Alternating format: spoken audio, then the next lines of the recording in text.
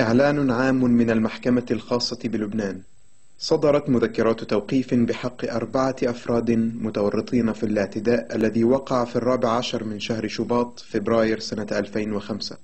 والمتهمون الأربعة هم السيد سليم جميل عياش، والسيد حسين حسن عنيسي، والسيد أسد حسن صبرة، والسيد مصطفى أمين بدر الدين، المعروف أيضا بالأسماء مصطفى يوسف بدر الدين وسامي عيسى وإلياس فؤاد صعب. وتتعلق التهم بجرائم متعددة، من بينها التآمر بهدف اغتيال رئيس الوزراء الأسبق رفيق الحريري و21 شخصا آخر، بالإضافة إلى محاولة قتل 231 شخصا. ويمكن الاطلاع على التهم بتفاصيلها الكاملة على موقع المحكمة الإلكتروني. ويذكر رئيس المحكمة القاضي أنطونيو كاسيزي المتهمين بحقهم في المشاركة في الإجراءات، وبهذه المشاركة يتسنى لهم الدفاع عن أنفسهم دفاعا كاملا لرد التهم الموجهة إليهم وإزاء الأدلة المقدمة ضدهم.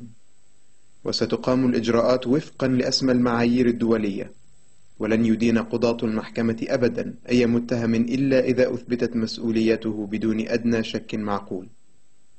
إن الشعب اللبناني وبخاصة المتضررين من هذا الاعتداء يستحقون معرفة الحقيقة فيما وقع في 14 من شهر شباط فبراير سنة 2005.